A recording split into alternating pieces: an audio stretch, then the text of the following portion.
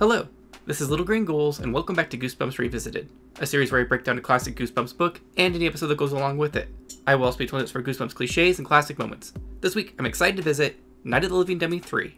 I have no distinct memory of reading this book, but the cover is familiar enough that I probably checked it out from the library at least once. These Night of the Living Dummy books are all so similar, I'm not surprised I couldn't remember it. If you've read the first two books, you've read 75% of this one. I would recommend reading it because it does have some fun moments, but don't go in looking for a major switch up in the dummy formula. This 1996 cover is one of my favorites. I'm always a fan of the busier covers, and this one has plenty to enjoy. We get a nice look at Slappy and some of the other dummies mentioned in this book, although notably not Rocky, who is probably the second most referenced one after Slappy. I just enjoy all the different details between the dummies and think it's a pretty solid cover, but not as creepy as the first. The 2005 slime border gives us a closer look at the dummies by zooming in just a bit. It also switches out the green and yellow cover for some blue and gold, which just isn't as interesting, and doesn't match the picture great. The 2015 version is a very solid cover. It has a fun angle on Slappy, and I like that we get to see some of the other dummies in the background. These dummies all look more menacing than in the original, and they've really nailed that unsettling jaw that ventriloquist dummies have. I think this is one of the better new covers. The merchandise this week is pretty limited, with a pair of puzzles at varying levels of difficulty, and a bookmark featuring Slappy in his armchair. This book came with a special trading card tear-out that gives some key moments from the book, and a quote from R.L. Stine himself. There was also a tear-out of a bookmark with 10 instructions from Curly.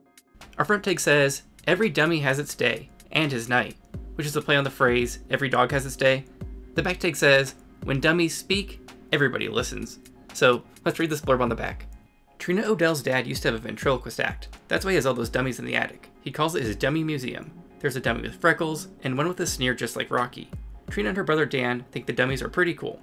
But now there are voices in the attic, and the dummies keep showing up in the strangest places. No way those dummies could be alive, right? Okay, let's start this summary. The book opens with our introduction to Trina Odell and her brother Dan. They live in a giant creaky old house and are currently creeping up to explore the attic. We get some classic non-subtle Stine character descriptions and learn that Trina is a tall, chubby redhead with green eyes, while her brother gets the nickname Mouse because he's short, skinny, with dark hair and eyes and a pointy little chin. Their attic is extra spooky because it houses their father's old ventriloquist dummy collection because he's an ex-ventriloquist, and now he basically works at a Radio Shack. The family call their attic the Dummy Museum because the dad is taken to collecting and repairing ventriloquist dummies and storing them up there. If Slappy is able to bring all these dummies to life, we're gonna have a proper sequel, kind of like how Alien got Aliens. Some of these dummies are getting actual introductions, so they might be important later. So far we have Wilbur, who is the dad's original dummy and the star of his act.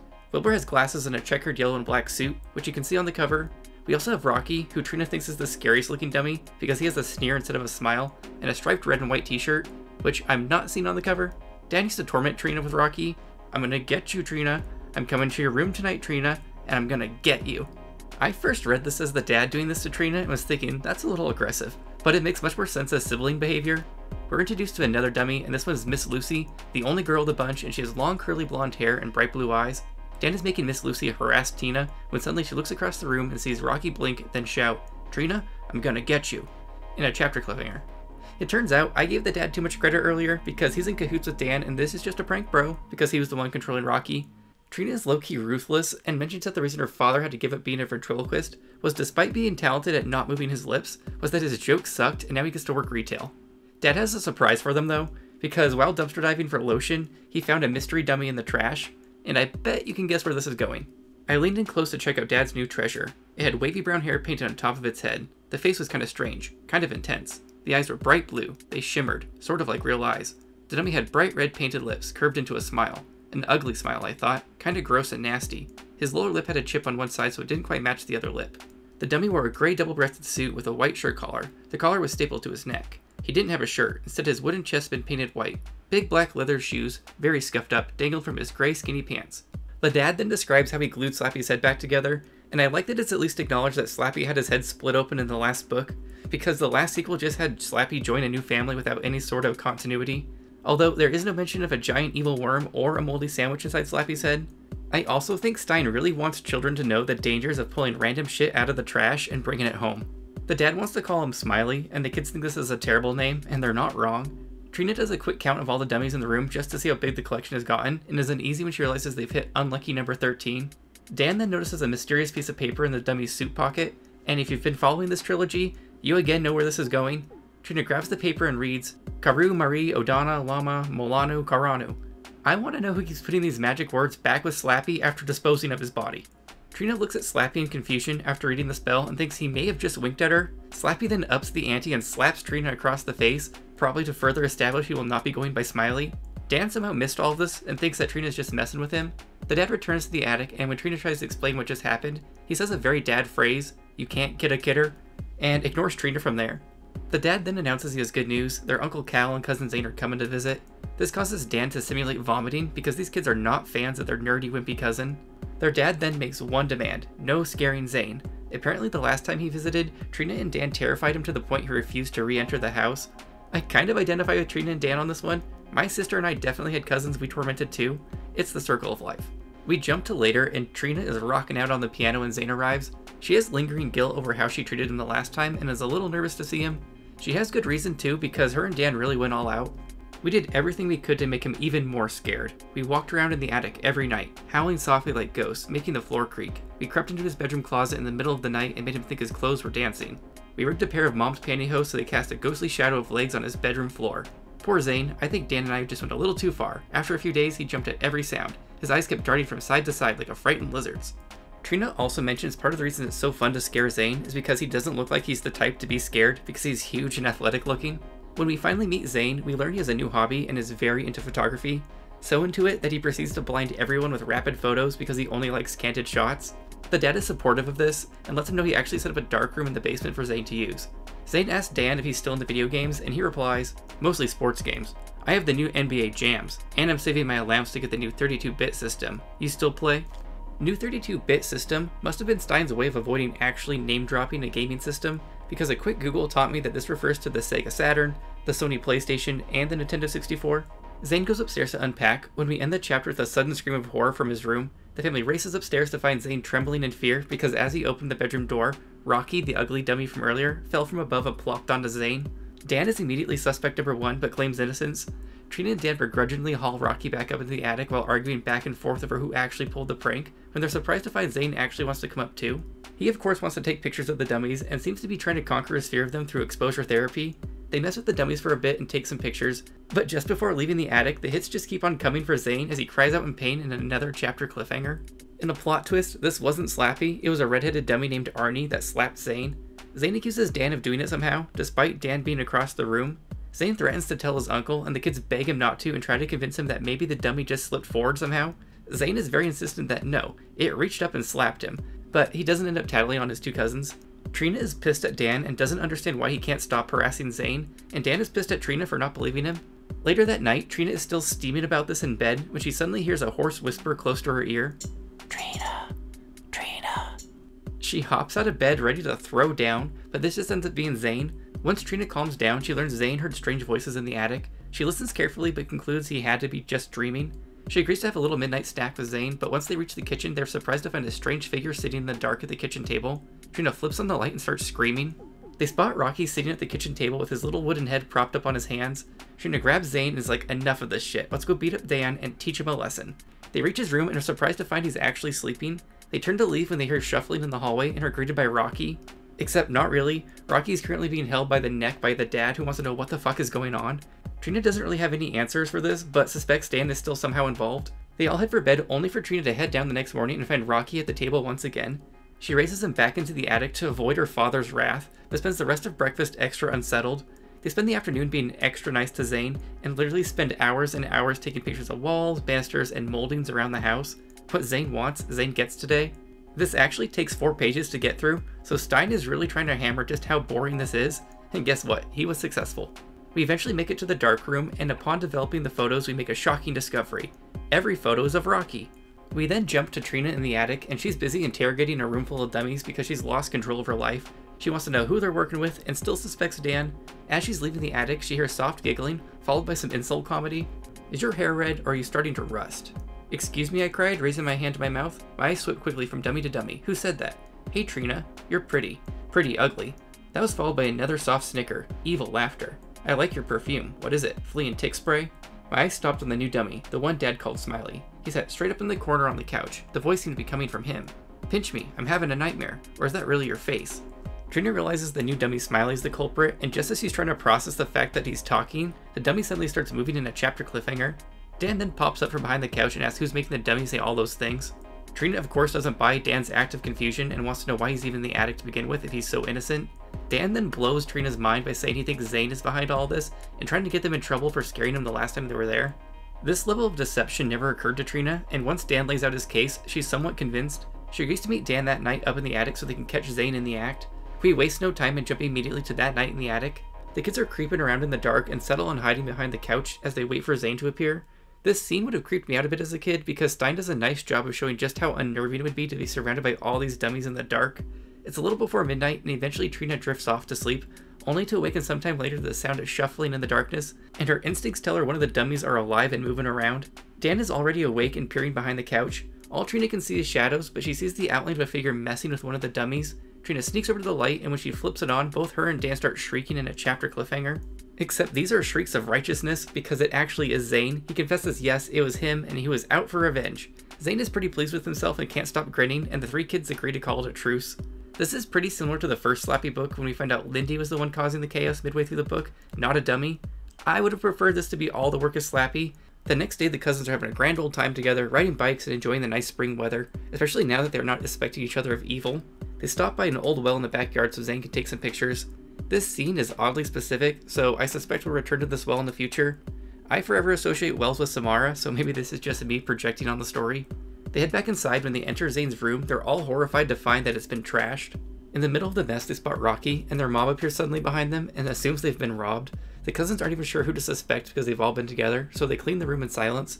The dad is livid and wants to know if he needs to bolt the attic shut to stop them from being such little monsters, and they probably should have taken him up on that offer, to be honest. We hop to that night, and we're treated to Trina's unsettling nightmare. That night, I dreamed once again about ventriloquist dummies. I saw them dancing, a dozen of them, all Dad's dummies from upstairs. I saw them dancing in Zane's room, dancing over the tangled piles of clothes and books, dancing over the bed, over the toppled bed table. I saw Rocky dancing with Miss Lucy. I saw Wilbur doing a frantic, crazy dance on top of the dresser. And I saw Smiley, the new dummy, clapping his wooden hands, bobbing his head and grinning from the middle of the room as the other dummies danced around him. They waved their big heads over their hands, their skinny legs twisted and bent. They danced in silence. No music, no sound at all. And all their bodies twisted and swayed, their faces remained frozen. They grinned at one another with blank, unblinking eyes, grinned their frightening red-lipped grins. She wakes up and is suddenly face to face with Rocky, who's reaching for her throat. Trina goes straight into fight mode and launches Rocky off her, and is getting ready to finish him off when the parents burst into the room to see what all the noise is about. The dad is so angry he pulls out his hair and has no way to do with his children anymore. He storms up to the attic with Rocky and leaves Trina to go back to sleep. I don't know if Trina is even going to attempt to go back to sleep. I'd be awake after attempted murder via dummy. As she's drifting off to sleep, she hears somebody at her door, and at first she thinks it's Rocky back to finish her off, but it's just Dan. He thinks Zane is still up to no good because now that there's a truce, he can really get them in revenge. He also points out that Zane had to go back to get his camera just before they left, so he had an opportunity to trash the room. They plan once again to hide in the attic the next night to catch Zane in the act, but first we're treated to a dinner party the next day. It's all going fine at first, but when Zane goes up to his bedroom to get his camera, he just starts screaming. They all race into the room and find him holding a smashed camera and see Rocky sitting in a pile of film. Zane races out of the room crying, and just as Dad is getting ready to release hell on his two children, they hear a loud crash from downstairs. Everybody races back down the stairs into the dining room, where we see the mom sobbing because her fancy dinner has been trashed, and seated at the table as if they're celebrating are smiling Wilbur. The next chapter opens with Trina and Dan hiding in the attic around midnight, discussing just how twisted Zane has to be to wreck his own camera and trash the dinner. Trina is prepared to catch Zane in the act this time, and has brought a camera of her own because, with this level of destruction, she wants proof to clear her and Dan from trouble. After an hour of waiting in the dark, they hear shuffling in the room. Trina pops up and takes some pictures, but is terrified when the flash reveals Smiley shuffling towards the stairs with Rocky over his shoulder. Trina flips on the lights and screams for Smiley to stop, where he corrects her and says, "It's not Smiley, it's Slappy." She tackles Slappy to the ground, but she promptly is smacked in the forehead and kicked in the ribs because Slappy is firmly established he has no problem beating the shit out of children in this series. Dan gets a hold of Slappy, and then he falls into his usual slave this and slave that. Slappy then proceeds to thrash Dan good until Trina gets a solid enough grip to yank him off of Dan. The dad suddenly appears due to all of the noise, and Slappy immediately goes limp. He's disgusted with his two kids and doesn't even know what to say to them. Trina remembers her camera, but is disappointed to find that the back has sprung open, the film has been ruined.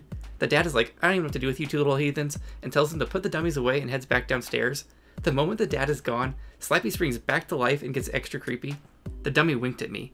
His ugly grin grew wider, and then he puckered his red lips and made disgusting wet kissing sounds. "Don't touch me, slave," Slappy growled. We then move into more of the usual slave talk, where Slappy informs the kids that they'll be his slaves and do whatever he says, or he'll get them in even more trouble. You'd think by book 3 Slappy would change his approach a bit, but that's all he's got, I guess. Trina will not submit willingly and remembers his head had been cracked in two when the dad pulled him out of the trash, and concludes she needs to bash Slappy's head in somehow. She settles on just pulling it apart with her hands manually, but shocker, this doesn't work. Thanks for the head massage, slave. Now rub my back. Trina's wheels are spinning, which she has another great idea. Dan and Trina proceed to tackle Slappy once again. This time Slappy gets a hold of Trina's ear for a bit, but they manage to subdue him and stuff a handkerchief in his mouth. They haul Slappy outside and head into the backyard, and the entire time Dan is like, what are we doing? But it's pretty obvious they're taking Slappy to the well, and they are. They chuck him down the well, celebrate, and then they head back inside feeling successful. If this is anything like the previous 2 books, which it is, because once Stein has a formula, he does not deviate, Slappy should be waiting for them the next morning with some Frosted Flakes. And guess what? The next morning Slappy's at the breakfast table without Frosted Flakes, so I guess we're switching it up this time. As much fun Slappy the character is, would it kill Stein to try something even slightly different? I've enjoyed this one a little better than the second book up to this point, because at least Slappy did more than just paint shit, but this is lazy as hell. Trina reluctantly scoops Slappy up and carries him towards the attic, where he of course has to whisper, "Nice try, slaves, but give up. I'm never going away. Never." Just crack his head open and be done with it. We jump to later that afternoon, and Dan and Trina are alone in the house because everybody else conveniently went shopping. They're brainstorming what to do when Trina suddenly has an idea and wants to return to the attic. These kids didn't even bother with locking Slappy up somewhere. At least Amy had the good sense to trap Slappy in a closet when she plotted. They creep back up into the attic where they find Slappy sleeping on the floor right where they left him. I guess Slappy was tired after crawling out of that well. Trina reveals her plan is to read the magic words from the jacket pocket and see if they force him back to sleep. Or, you know, wake up all the other dummies in the room. She sneaks up to Slappy, and just as she's about to get the paper, he springs to life and shouts, "Gotcha!" Which, who saw that coming? Slappy spends a chapter lashed onto Trina's arm as she flails him around and he makes comments on slavery. Dan eventually decides to help out and is able to get the magic words from Slappy because he's too busy breaking Tina's wrist. Dan reads the magic words and the kids wait in silence to see if it worked, which it didn't.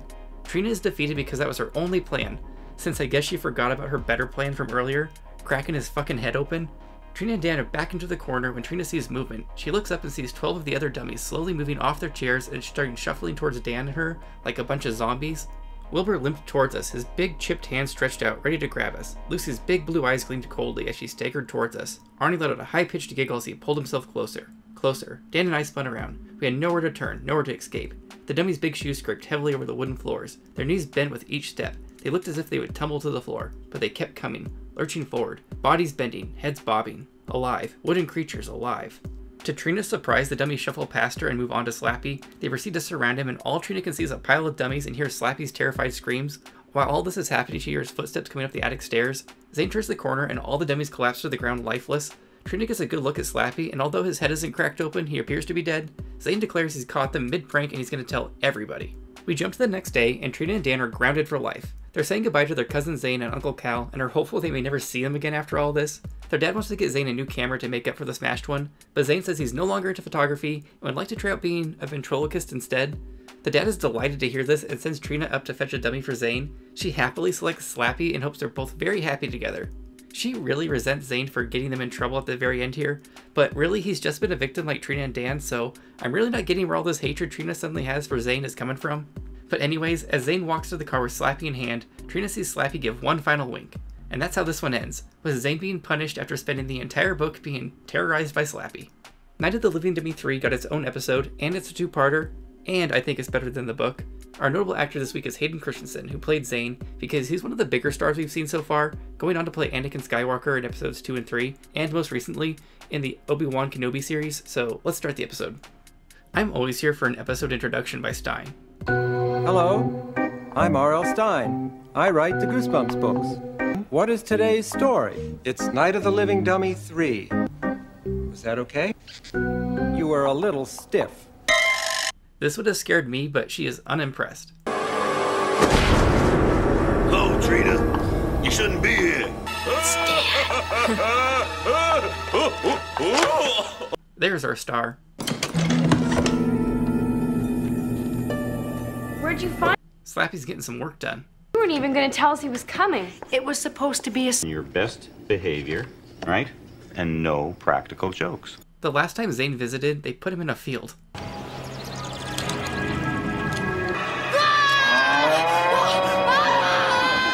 Never read this stuff out loud. Karu, Marie, Odana, Loma, Malonu. Slappy says, "Let me rest in peace." Oh, guess the glue didn't hold. Some Goosebumps magic.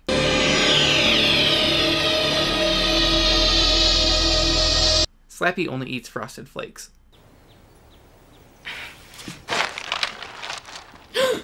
The dad has jokes in this one.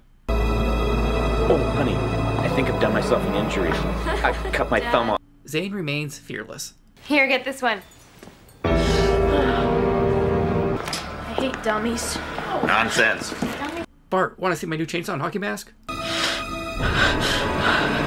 Help me! No! Help me! Help me! Zane does not fuck around. Help!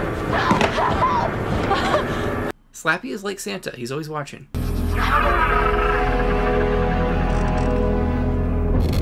I've always wanted to do this. I look kind of pale. I like that this family decorates the house with dummies.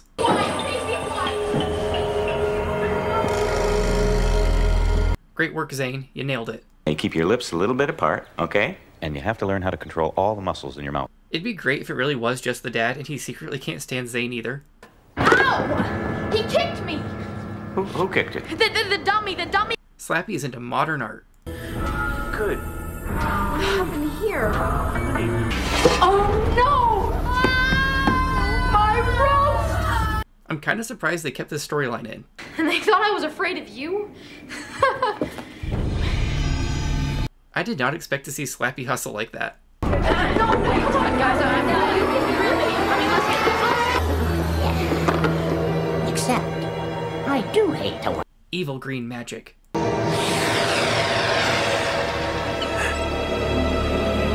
Casually hiding bodies in the background.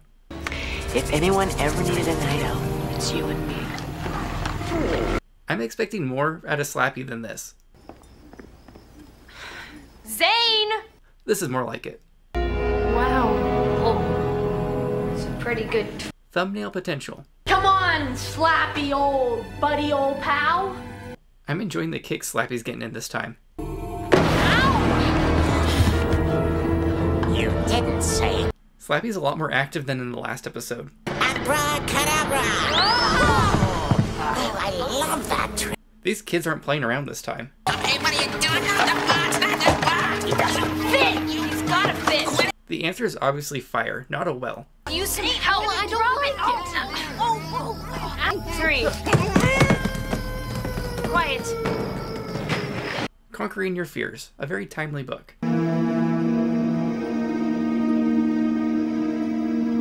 Slappy returns with the jokes. frog in my throat. Slappy has Spider-Man powers. So, you wanna be a trickster just like me, huh? This isn't a scene I saw coming. Open up the door! Zane, are you okay? Slappy has an entourage. These are my friends. Turning Zane into a dummy is way more interesting than the book ever was. And I'm saying, don't look so wooden. Get it? If you try to tell anyone, I'll turn both of you into dummies. I had the same question. I think they're sleeping. Do dummies sleep? Jump scare. Don't touch some merchandise. Throat punch. Reading the words seemed a little bit more effective, unless this is a fake out. Oh, no. Oh good, it was.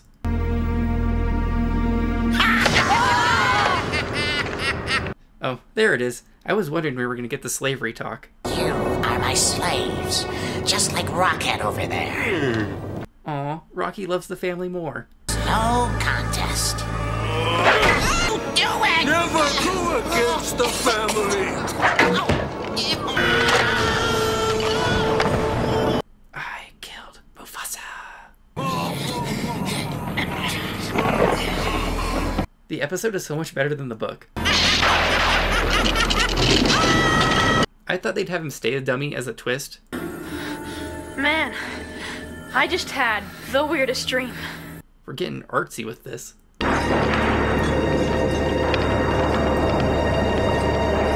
Look at Zane getting a talent.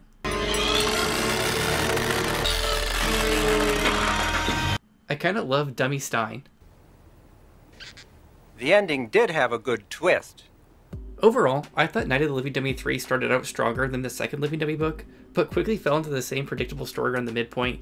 I enjoyed the chaos Slappy caused and his unhinged dialogue as usual, but I was disappointed to see that this book hit most of the same beats as our previous ones. I enjoyed when the other 12 dummies sprang to life, but that was only a couple paragraphs before it quickly ended. If you're going to have 12 other dummies come to life, actually use them.